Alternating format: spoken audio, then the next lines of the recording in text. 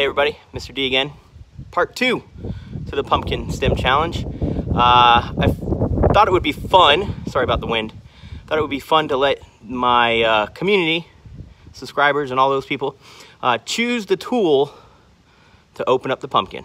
So I have my assistant with me today. She's going to show you all the tools and I'll describe them, and then down in the comments post a 1, 2, 3, or 4 for the object you want me to use to open up the pumpkin, and I'll video that. So here are the tools. So Paisley, the first tool is a circular saw with a nice wood blade. That should be fun and interesting to try. The next one is the orbital with a diamond blade for metal cutting. That should be fun. Then we got a reciprocal saw.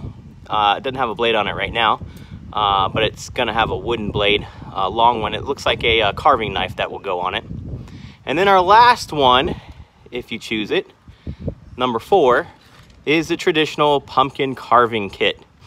So we got number 1, the circular saw, 2, the orbital, 3, the reciprocating saw, and 4, the pumpkin carving set. Your choice. So we can open up this pumpkin and see how many seeds are in it. I'll open it up on the 3rd video, and then on the 4th video, I'll show you all the seeds out of the pumpkin.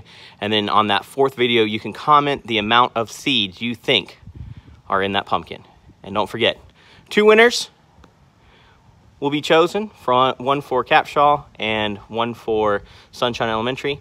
And if parents, you want to play along too to help your kids make a suggestion or count, that'd be awesome as well. So have fun with it, and I'll see you in the next video.